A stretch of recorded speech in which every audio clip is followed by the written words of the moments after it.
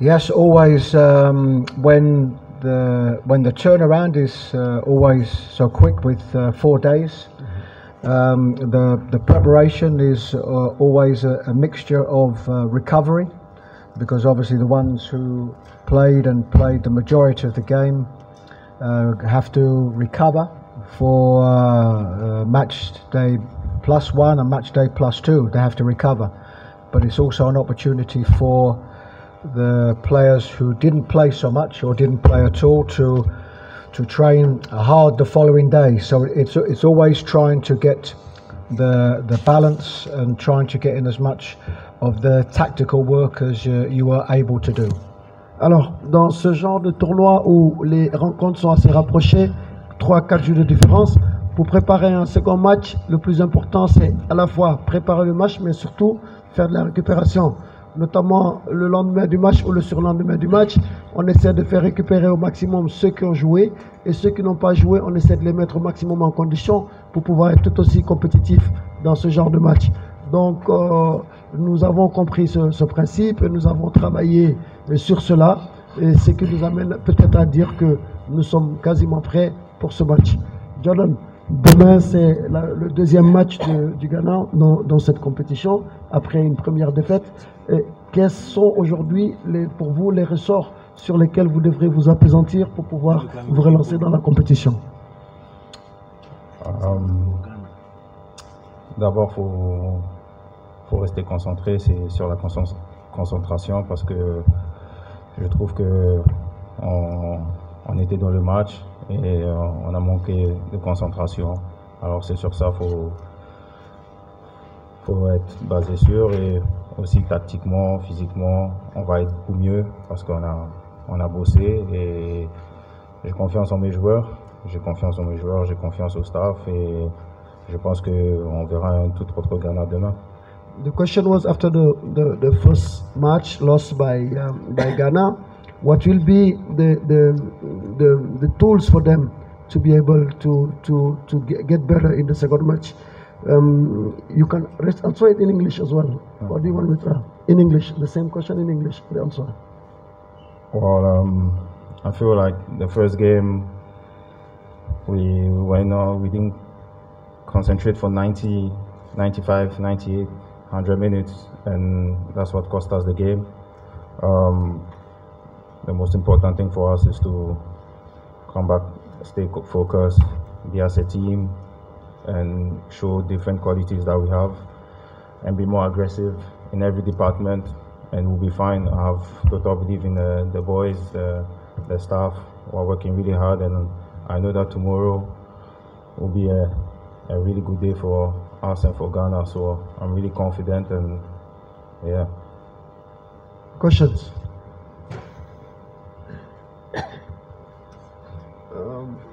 There. Micro.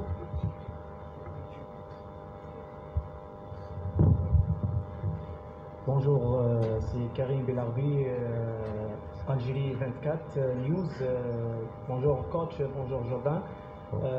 Jordan, vous avez perdu le premier match contre le Cap-Vert, et maintenant vous allez jouer contre une équipe égyptienne forte. Quel est l'état d'esprit des joueurs avant cette confrontation? Écoute, on n'a pas le choix, on doit avoir un résultat demain, et j'ai confiance à mes joueurs, à mes coéquipiers. On sait que ça va être très compliqué, mais on est le Ghana, on est dans une période un peu compliquée, mais ça fait partie du foot, il faut se battre, il faut se relever, il faut se battre, et je pense que avec les joueurs qu'on a, on peut poser de problème à n'importe qui. Alors il n'y a pas de souci à se faire. Demain, il faut aller sur le terrain, il faut gommer les erreurs qu'on a fait auparavant et se battre et tout donner pour avoir un bon résultat. I mean, the question was, what is the state of the spirit of the Black Stars after losing this first game for the second game? The answer is, Jordan will say they're ready, they don't have a choice, they've done certain mistakes from the first match, they have to correct those mistakes and be ready for this match, and you can trust him. they're ready. They're prepared for it, and they're ready to play and go further in this competition against Egypt. Ici, devant, the lady.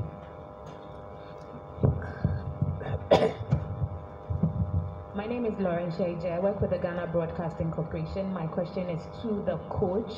You've had a very bad time with the national team. I would want to know mentally and psychologically how you are dealing with whatever is going on around the team. How you personally are dealing with it mentally. La question est très personnelle. Monsieur le coach, vous avez eu passé de très mauvais moments au lendemain de cette défaite avec les Ghanéens. Mais je voudrais savoir aujourd'hui, que ce soit psychologiquement et mentalement, dans quel état d'esprit vous êtes. Est-ce que vous êtes assez armé pour pouvoir faire face à tout cela?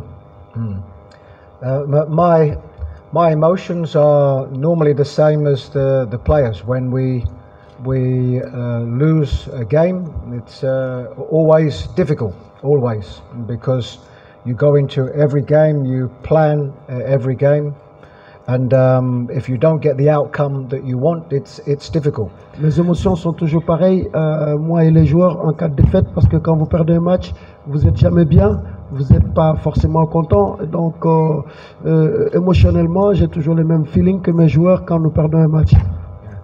But this is always part of the game. Mais cela fait partie du jeu. It's normal. You will have some players that play at clubs that win most of their games. You will have some players who play at clubs that don't win most of their games. Vous avez dans une sélection certains joueurs qui jouent dans des clubs qui gagnent la plupart de leurs matchs, comme vous avez en sélection d'autres joueurs qui sont dans des clubs où ils ne gagnent pas beaucoup de matchs. Yeah, but as a coach, what is always on my mind is that after either a bad performance or a bad result. En tant que coach, ce que j'ai tout le temps à l'esprit, quelle que soit la situation, si c'est une bonne performance ou une mauvaise performance. Yeah, I am the person, I am the leader that has to be able to. Je suis le responsable, je suis le leader. To concentrate on preparation for the next game. Qui doit inciter tout le monde à être concentré sur le match suivant. And the important thing is that after any bad performance or result, you have to put that in the past and mentally prepare yourself for the next game. C'est pour cela qu'après une contre-performance, il est important d'oublier cela et de se concentrer sur l'essentiel pour le match qui va suivre. Thank you. Questions? There. Commiserations on the loss, coach. I'm Selassie Fiawi, Sahara Football. Excuse me, what do you say, sir? On the first loss, I said commiserations. You said what?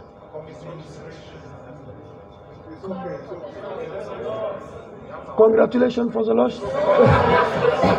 Commiserations. Okay. Commiserations. Okay, thank you. Okay. Commiserations. Okay. Okay. So in the first game, you persisted with Richard Ofori, despite him not getting much playing time for his club side. Did he impress you enough to be in contention for the second game as well? Thank you.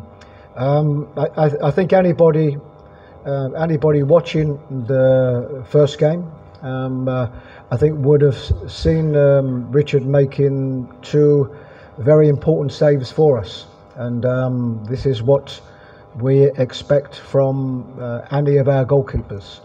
What we always have to assess, we have three goalkeepers with us, and we have a very good goalkeeping coach that mostly everybody here would be aware of, and we, in conversations, in the training, preparation for the game, we will make decisions. But I think as regards his personal performance in the first game, yes, I think we were grateful for certainly two good saves that he had to make, and this is the role of any goalkeeper that plays in any team. La question concernait le gardien de l'équipe du Ghana et sur sa performance. Et moi, je pense que, se basant sur ce qu'il a fait, il nous a quand même beaucoup sauvés. Mais nous sommes en train de discuter. Nous avons de très très bons gardiens qui peuvent chacun être valables dans le but. Mais nous avons surtout un très bon entraîneur de gardiens qui travaille avec eux. Donc nous sommes encore en mode réflexion et les décisions qui devront être prises par rapport au match seront prises à temps. Questions?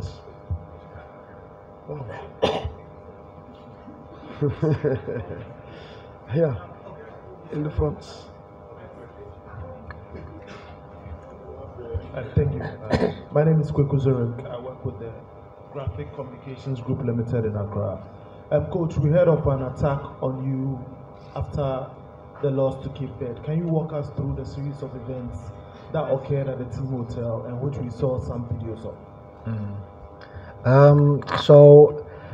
What I do is I very much appreciate the question, and I also very much appreciate the levels of support that I've had. But in a press conference here, where I think we're looking forward very much to the next game, I think that is something that is very much in the past. I think it's had a lot of media coverage, and I thank everybody for the messages of support. But I think probably today is a day to very much look forward to a very competitive game that we have tomorrow. But again, I understand the question and I thank everybody for their support. En fait, j'ai bien compris votre question et je remercie vraiment tous ceux qui nous ont soutenus par rapport à cette situation assez compliquée. Mais pour nous, le plus important, c'est please guys, we are in press conference. We cannot do two press conferences, please. We must show some respect for the other people. Thank you. Donc, le plus important pour nous, c'est d'être concentré sur le match de demain et de travailler par rapport à cela. J'apprécie vraiment tout le soutien venant des médias, du public par rapport à notre situation. Nous en sommes très conscients et cela nous donnera beaucoup plus de force pour mieux aborder le match de demain contre l'Égypte. Questions? There on the back. Yes, sir. My name is Charles Epson, freelance from Ghana. Coach Chris, you acknowledge the strength of the Egyptian team, and Ghana need tomorrow's win at all costs. Please, have you identified any shortfalls within their system that you can exploit to get a necessary victory for Ghana tomorrow? Okay, so just to be clear on the question, I think the question is have we identified any weaknesses in our opposition tomorrow? Okay, so our what we know we're up against a very good, experienced team that, of course, are used to doing very well in this competition. You know, our responsibilities are, and I know we speak about looking forward, but our responsibilities are to assess in our last game where we should have done better, the areas that we should have done better, and to make sure that we can improve going into the next game. Our level has to be higher. We are playing on paper a very good side, a better team. So we know that our levels have got to be better. Alors, la question est de savoir, est-ce que nous avons identifié des points faibles dans cette équipe d'Égypte? Écoutez, je sais que c'est une équipe qui est très très forte, une équipe très compétitive. Pour que nous soyons à la page, c'est à nous d'élever notre niveau. Sur le papier, c'est vrai que nous avons peut-être certainement une meilleure équipe, ou plutôt beaucoup plus de joueurs, mais ça dépendra du niveau auquel nous allons jouer ce match, comment nous allons procéder dans l'approche de la rencontre. Que sur ça que nous pourrons faire la différence sur ce match-là. Mais l'Égypte reste une très très grande nation de football à ne plus présenter et c'est une très très très grande équipe. Une question pour le joueur Jordan Ayew. A question for Jordan Ayew. Ok. There. Bonjour, je suis Sabine Kwaku, journaliste à Fraternité Matin. Ma question est à Jordan. L'Égypte est une grande équipe qu'il va affronter demain. Quel est l'état d'esprit entre eux, joueurs? Comment ils se galvanisent entre eux face au groupe de Mo Salah? Merci. The question is for Jordan. As a player, how did you motivate yourself to be able to give a tough opponent to the team of Mo Salah? D'abord, bonjour. Écoute, on s'est mis un peu en difficulté nous-mêmes. On n'a pas le choix par avoir un résultat demain. Alors on est tranquille, on est préparé, on sait tout ce qu'on a à faire et demain on sera prêt pour le match et on va tout donner pour avoir un résultat demain. J'ai confiance à mes joueurs parce qu'on est vraiment motivés pour bien représenter le Ghana.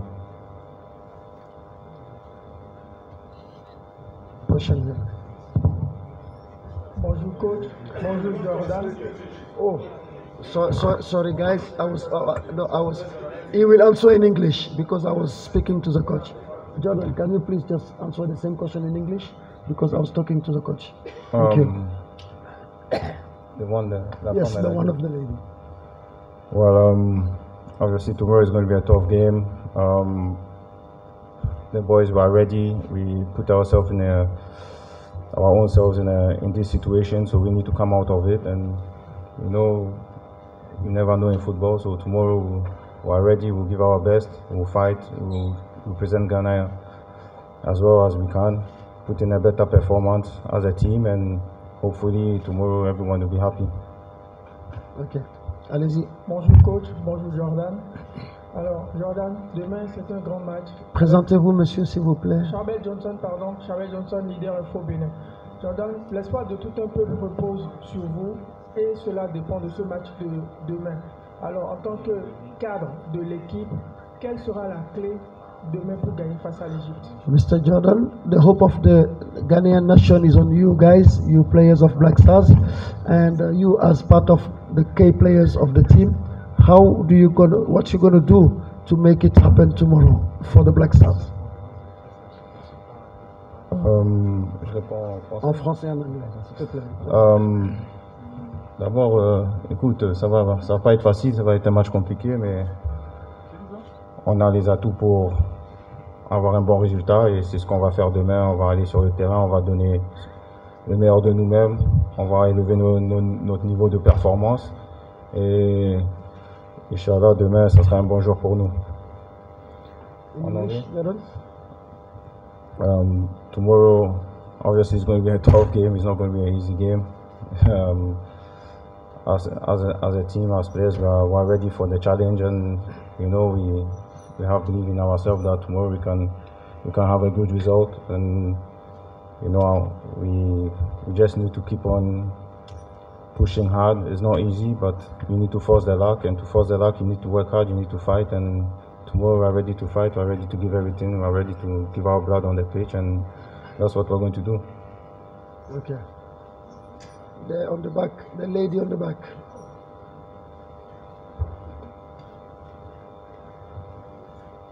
My name is Mavis Amano from Multimedia Group of Company Limited from Accra, Ghana.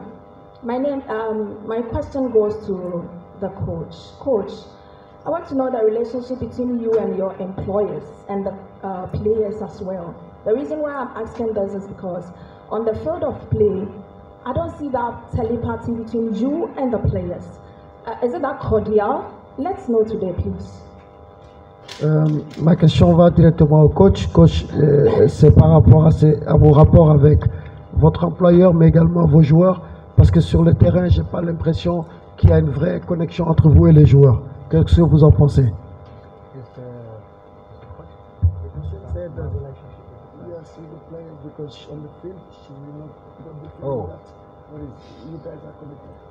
Okay. So I think I understand the question.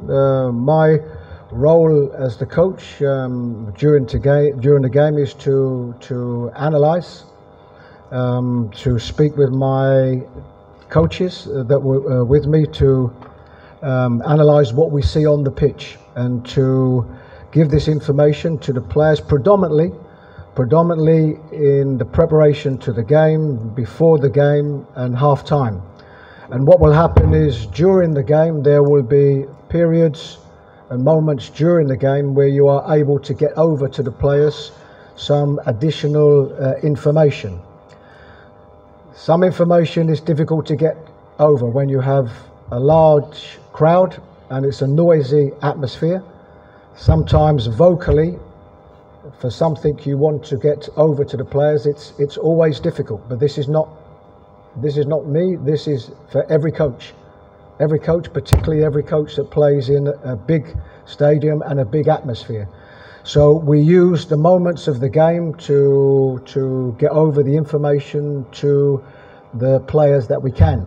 And we can only do it in their moments because, as I say, because of the atmosphere. So as regards to being able to get over any messages I need to get over, then yes, I will do this as best as possible and as regular as possible. And this would be no different to any coach in any team. Alors, en tant que coach, mon rôle est d'analyser le jeu sur un point de vue tactique et avec aussi mes autres coachs, mes assistants coachs, pour pouvoir donner des informations supplémentaires et additionnelles à nos joueurs afin qu'ils puissent faire la différence sur le terrain. Mais vous savez que et ça c'est un travail qui doit être fait en amont. C'est ce que nous faisons en tant que coach et c'est cela notre rôle. Et sur le terrain, une fois qu'ils sont sur le terrain et qu'ils jouent, on essaie de leur donner le maximum d'informations additionnelles pour leur permettre de rectifier le tir quand il faut rectifier le tir. Mais vous conviendrez avec moi que dans un stade plein, c'est très difficile de se faire entendre par les joueurs parce qu'il y a du bruit, ça crie et on n'a pas forcément le bon moment pour parler aux joueurs. On en profite quand il y a des petits breaks pour pouvoir leur parler, leur donner ces informations-là. C'est ça le rôle des coachs et c'est ce que nous essayons de faire au maximum. Mais je puisse vous rassurer que nous ferons tout notre mieux pour donner à nos joueurs toutes les informations nécessaires à mettre en branle pour gagner cette partie. Question. To this lady front. Alors bonjour Jordan, je suis Yeolura de Radio 13 Côte d'Ivoire. Vous vous êtes incliné face au Cap-Vert, qui est d'ailleurs quelque chose de très surprenant. Alors, comment vous donnez-vous les moyens de récupérer ces 3 points face à l'Égypte? You lost, which was against Cape Verde, which was a big surprise for everybody. But how did you prepare to be able to win against Egypt? Ben, écoute, déjà, dans le foot, il n'y a pas de petites équipes. Depuis quelques années, on le sait tous qu'il n'y a pas de petites équipes. Maintenant, écoute, c'est la situation qu'on est maintenant.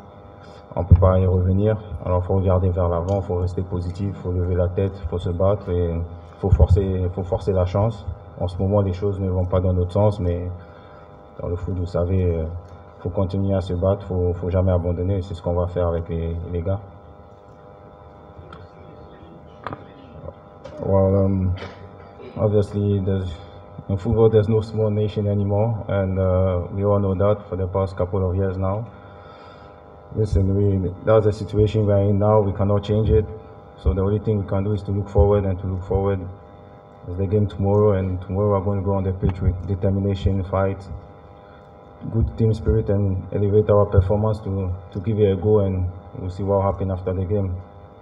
Okay, there on the back. White shirt, black shirt.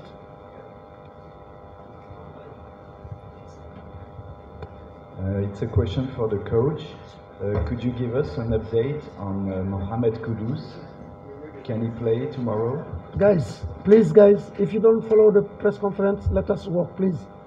Thank you. Go ahead, sir. No, sorry. Start again. Patrick Juillard, Sport 365, France. Coach, please, could you give us an update on Mohammed Kudus? Could he play tomorrow? So just an update on Mohammed. Mohammed Kudus is, as most are aware, he joined camp later than anybody else because of an injury that he sustained in his last game for West Ham. We will continue to assess him. We have today and tomorrow morning to assess. He has trained the last few days. but we will assess him, as I say, today and tomorrow, and make a decision tomorrow. La question était de savoir est-ce que vous pouvez nous donner une mise à jour sur l'état de la blessure de Mohammed Kudus. La réponse du coach était de dire Kudus est certainement le tout dernier joueur qui les a rejoints en stage parce qu'il devait jouer avec son club de West Ham et il est arrivé quasiment blessé, mais nous continuons à le suivre, nous le suivrons de très très près. Il s'est entraîné ces derniers jours avec nous, mais cela ne nous empêche pas de suivre l'évolution de sa blessure. Et une décision sera prise très certainement avant le match de demain. Nous saurons s'il est en mesure de jouer ou pas. Question? Yeah. Yes. Hi, Coach. I'm Joyce from Lillian. Many Ghanaians have questioned your game plan or your game model. I know you prefer to go in with a double pivot, but in our first game, you used one pivot, and it still didn't work. Are you going to change it? Are you going to use a different one, or you stick to the previous one? I think these are always decisions that you make regarding the players that you have, and of course the opposition that you are up against. Yes, we changed personnel in the first game to a player that is a more offensive type player. But these are the requirements that we have regarding the players that are always available, and so it's two.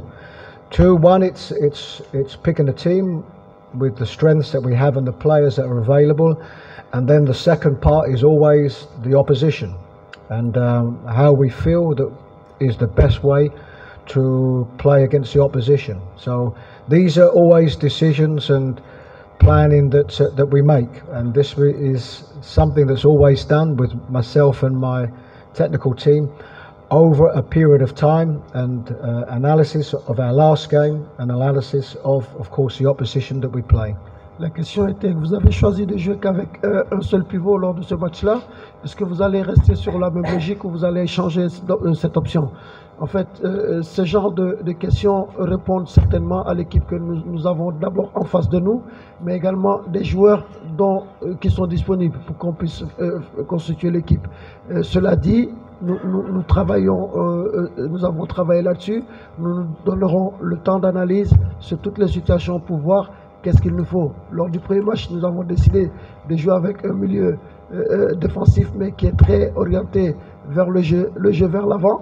Mais cette fois-ci, c'est peut-être une autre équipe, c'est une autre situation. Nous sommes en tout cas en phase d'analyse et de préparation. Et au moment opportun, c'est-à-dire demain, nous apporterons la réponse idoine. Questions? There on the back. Blue shirt.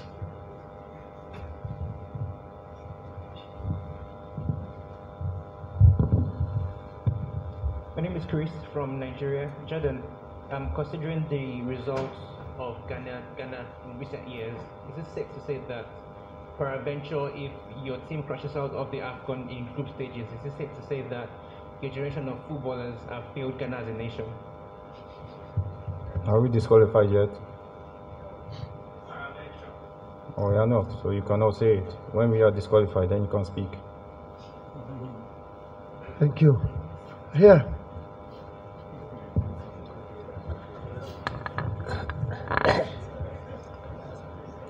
Hello, finally, yeah. I am Hughton Abdullah. I work with Joy FM in Ghana, and my question goes to Chris Hughton. I was going through the statistics since 1992, and I realized that Ghana has lost just once in its second game in the history of the African Cup of Nations since 1992. Is this something the technical team is aware of, and it is part of your conversations heading to tomorrow, so that this group of players wouldn't be the first group that ends that record, which has been there for 32 years? Well, firstly, I don't have the expression. I have an expression. Hopefully, this is a good omen that the Black Stars in this same position throughout the years have been able to come through victorious in the second game. It is something that I am aware of, but I think the biggest motivation for the players is that we are here. We didn't get the result we needed in the first game. This is the motivation we need for the second game. We want to do well in this competition. This is the motivation that we need for this game. We are up against a big team, successful team in Egypt. This is the motivation, and probably more than anything is we are aware of expectations. We have a wonderful support behind us, and always do. And there isn't one player in the squad, and Jordan's here, having played in AFCONs before and represented Ghana for so many years. There isn't one player in this squad that isn't aware of what this game means, and they're the biggest motivations that we can give to the players. Alors, nos joueurs sont très très motivés, ils ont de l'expérience, ils ont joué plusieurs Coupes d'Afrique pour certains d'entre eux, notamment pour Jordan Ayew. Mais donc c'est pour vous dire que quelle que soit l'issue, nous mentalement nous sommes prêts, et c'est notre rôle de coach de pouvoir les accompagner sur cela pour pouvoir être très très bons et très performants. Nous n'avons pas le choix sur ce match-là, nous avons un objectif, un impératif de victoire pour pouvoir nous relancer dans le tournoi et dans la compétition, et c'est à cela que nous avons travaillé pendant ces jours-ci, et nous espérons le transmettre demain sur le terrain. Je vais prendre deux dernières questions. I'll take two last questions and then we finish it. Yes, sir, here in the front.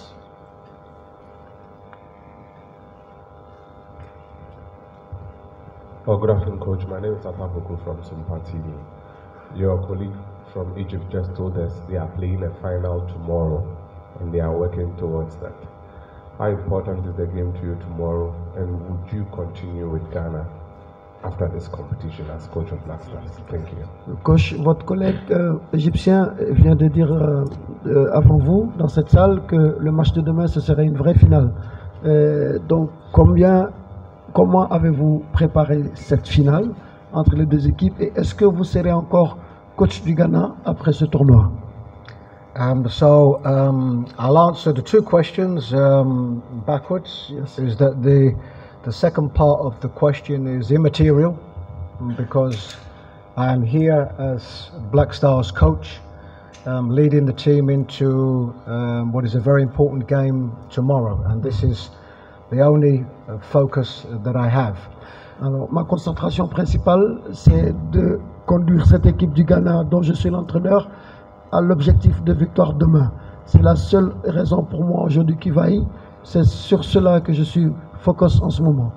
And as regards the first part of the question, in which the gentleman made a reference to Egypt, we are very conscious. We are very conscious of how big this game is, and hence this is why in our preparation we have prepared the best way that we can. We know the quality of the opposition, and we will need to make sure that we play at a high enough level to be able to get the result that we want.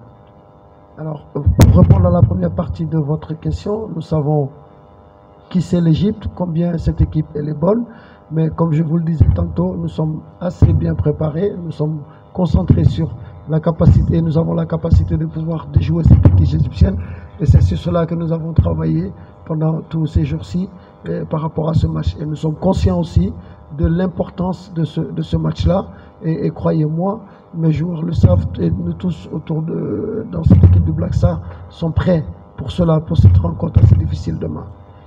The last question, I'll give it to the Black Star jersey. The white one.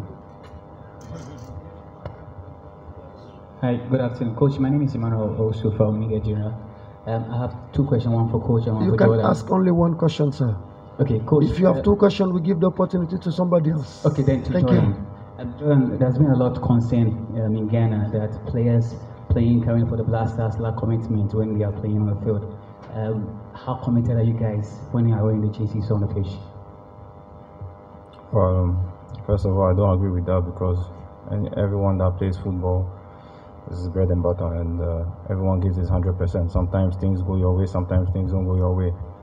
But I think we need to do more, that's for sure. And we are ready to do more, and we are going to do more. So nobody should worry about that. And tomorrow is a big day, and we know that it's a big day, and we know how much it means to Ghanaians. And for we ourselves personally, we want to perform. We want to perform in this tournament. We didn't just come here just to visit Abidjan. We came here to perform well. So we'll see tomorrow, and we're ready. And you cannot. I wouldn't agree when you people say people lack commitment or no one lacks commitment. Everyone is fully committed. It's just that sometimes things go your way, things don't go your way. But you need to force things. And tomorrow we're going to force things, and we'll see after that. En français, Jordan, pour clôturer la conférence de presse. Je ne sais même pas ce que je ne sais même pas de ce qu'il m'a. C'est bon? C'est bon? It's good? Okay, we're good then. So, okay. Merci, Jordan Ayew. Thank Coach Chris Hughton, and wish you all the best for tomorrow. Thank you.